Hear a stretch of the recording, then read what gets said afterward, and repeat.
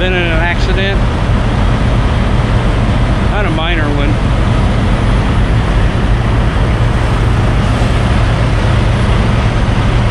He destroyed it. Destroyed my whole RV.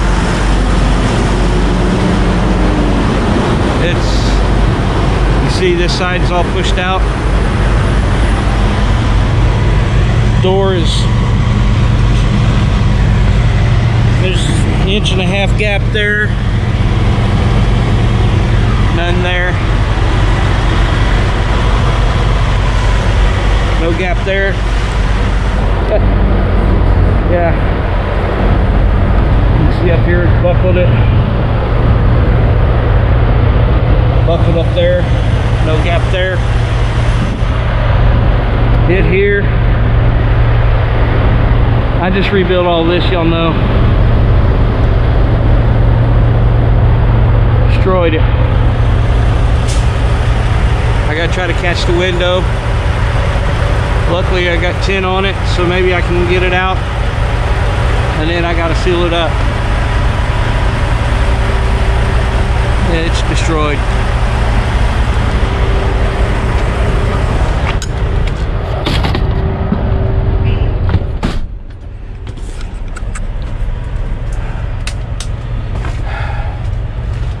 See, everything's busted there. Wall's busted. Shoved everything back. Yep. Yep, that's daylight there. You can tell on the door here. Destroyed it. Now what am I gonna do?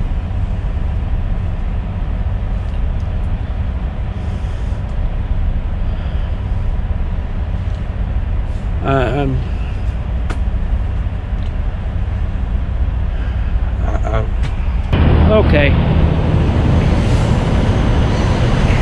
Now that I'm a little bit of time has passed, I can kind of show you a little better.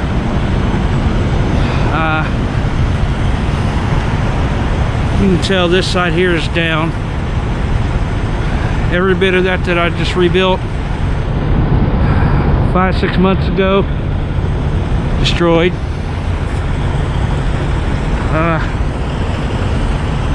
The whole that section right there has been pushed over, because you can see the hole. It's bowed out here. This door is flush here, down here, and we're about 2 inches out.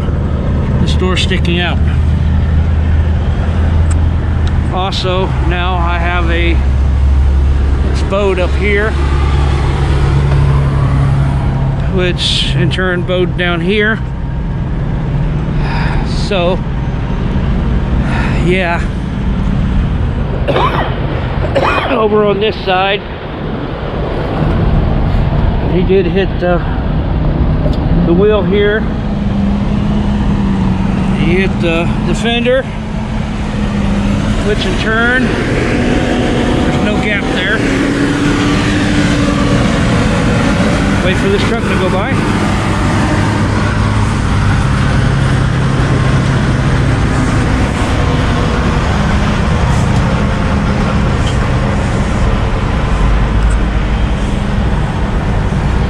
Okay. This door won't open. You see how it's the cab up here at the top? It's bent up.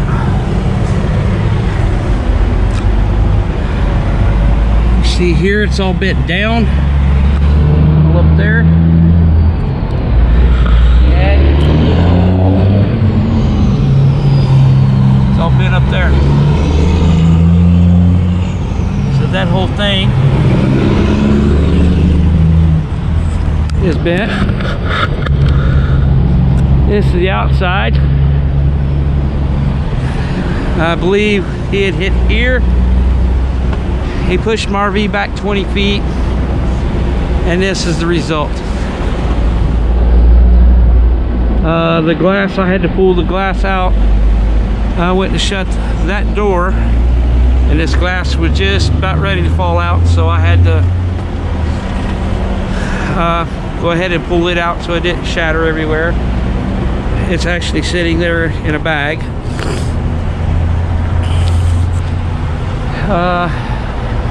It's bolted over here, up top there. Let me show you on the inside what all it's done on the inside. I drove it from the truck stop, which I'll show you. The truck stop's right there, to right across the street at a mechanic's shop. They have an overflow lot. I went in and talked to them and explained the situation. Yeah, I can park it here for a few days, waiting for the insurance adjuster. Let me take you inside and show you.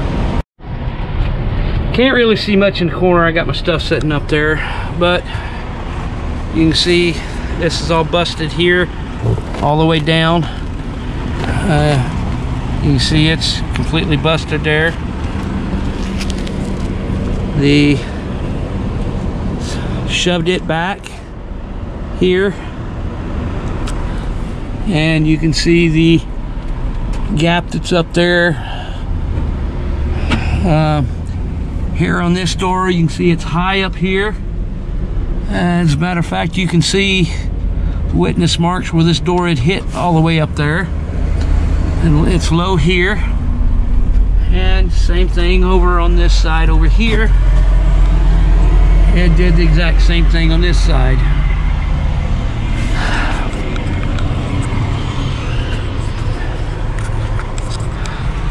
So over to this side, this is the driver's side here. I've got a crack there. This is all bowed out right here, as you can clearly see that now. You can see how that shifted, and you can see this huge gap here. The cabinets that got screwed to the wall are no longer screwed to the wall. It wiggles now, and it's all the way back in here is where it is. Up here at the top, it's separated the cabinets from the top all across there. Then it kind of stopped a little, and then a little spot there. Here above the bathroom door, it's all the way across. And then on that back corner there. Okay, back here, you can see there's a little bit of gap there. And I'll go all the way to this other side. And see, I've got a gap there now. And I got a gap here now. This is actually, you know, it's supposed to be touching. It's not no more. So that, and my bathroom door now hits down here. Doesn't even touch. It doesn't open all the way up like it's supposed to. Everything just got totally tweaked.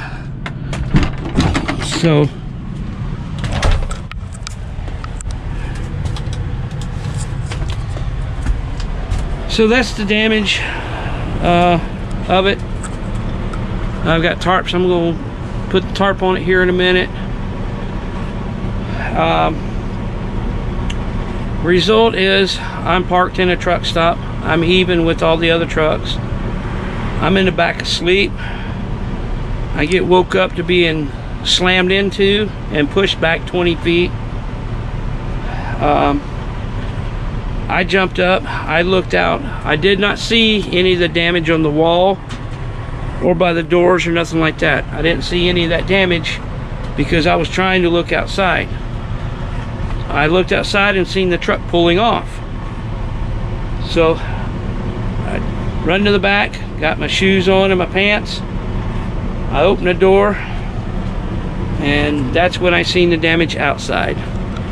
The guy had took off. He went to the far side of the far side of where he was parked at. So he tried to act like he got away. I went over there to talk to him, and he didn't even want to get out of his truck. I was frustrated, and that's probably why he didn't want to get out. Understandable on his part. Also understandable on my part, being pissed like I was. Because this is my house, this is my home. This is all I have, and now it's destroyed. I can't drive it.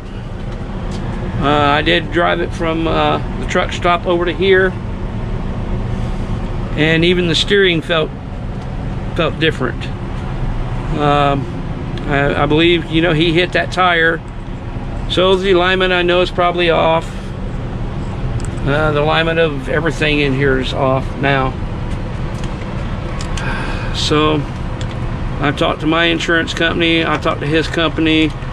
We do have a police report. I also have 2 witnesses. I've got their names and numbers as well. I'm waiting on my insurance adjuster. I know this is going to be a long, drawn out process, but I can't wait for 2, 3, 4, 5 months for them to figure out, oh, we're going to pay and replace it or whatever. I can't wait that long. This is my home. I can't live in this. I can't sit in one spot like this. So I am looking for another RV. I've located one that I may be able to get. The gentleman's actually going to give it to me a lot cheaper than what he was asking. So I'm trying to semis. With no window, that's all I hear is semis.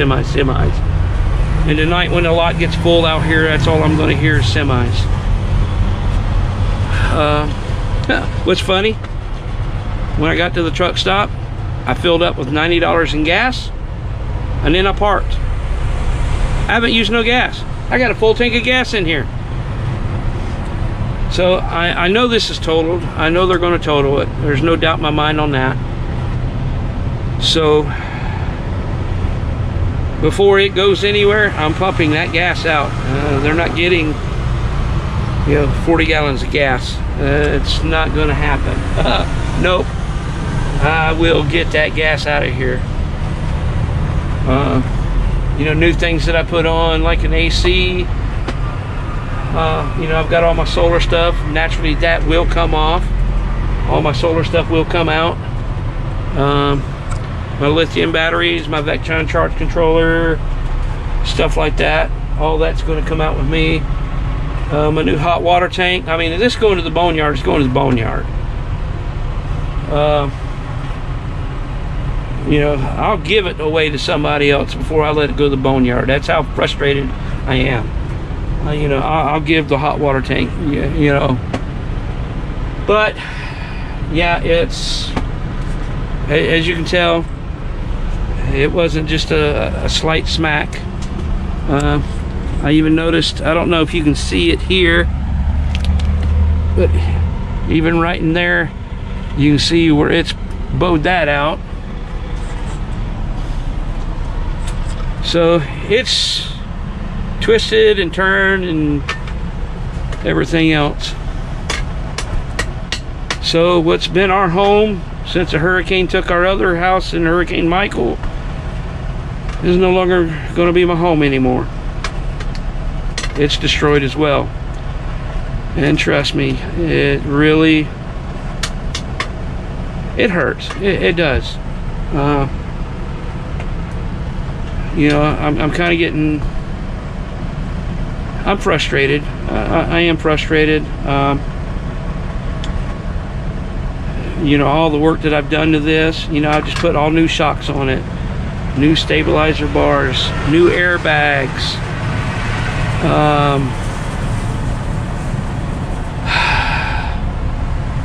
you know, stuff like that. Airbags I'm going to pull out. They're not going to the boneyard. You know, if I get another Ford chassis, they'll fit on it.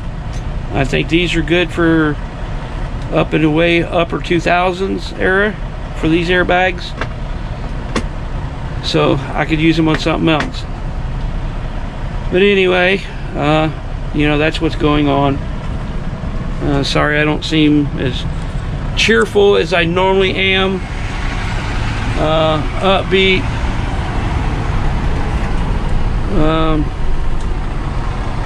You know, I'm not trying to... You take the good with the bad. You know, a lot of people think RV living is all hunky-dory. Well, honestly, does this look hunky-dory to you? Do you think I feel hunky-dory? No, I feel like dookie. I really do. So, you know, what can I say? But if anybody is willing to kind of help out, I'll put a PayPal link down below. You don't have to. Just even in the comments of, you know, in the comments is good. You know, I appreciate everybody that's been sticking with me. But sometimes I wonder if this is the end of my channel. Is this going to be the end of RV Prepper Wayne? You know, if things don't work out like what I want them to, it may be. So that's the reality of it. You know, that is the utmost reality right now. So I'm gonna be, I'll update y'all as much as I can. I know I did a live stream, some people asked me stuff. Legally I don't want to say some stuff. I don't want to say who the company was and stuff like that, because I don't want that kind of backlash toward the company, although it could work in my favor. But yeah, I'll post some pictures in here and you can kind of see the damage, you know, in picture form. So I'm gonna get the tarp put on. Generator won't crank up for some reason now. I don't know why. I don't know if when he smacked it so hard. I mean, he smacked it hard. If it knocked something loose, I'll have to check into that. My inverter works, you know, but you can't run an air conditioner, you know, constantly on a on my inverter. So that being said, everybody, thank you for watching. Hopefully this is not the end of our wow. Look, y'all see that bouncing? That didn't bounce before. Oh, Lord Almighty. I'd even pop my microwave loose.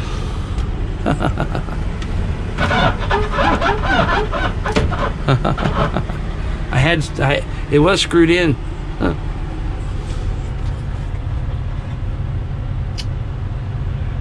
Anyway, thank you, everybody. I'm gonna get this tarp put on. I'm gonna sit back with my Zero Breeze portable air conditioner. I'll have a video of that coming up. Now that I'm sitting here doing nothing, I can do that. So I'm gonna get the tarp put on. I think what I'm gonna do is grab me some clean clothes. I'm gonna go to the truck stop and take a shower over there. Just kind of walk away from this a little bit, get a shower, come back, I'll feel a lot better. I've been sweating all day. I haven't turned no air conditioner on or nothing. So too frustrated. Thank you, everybody.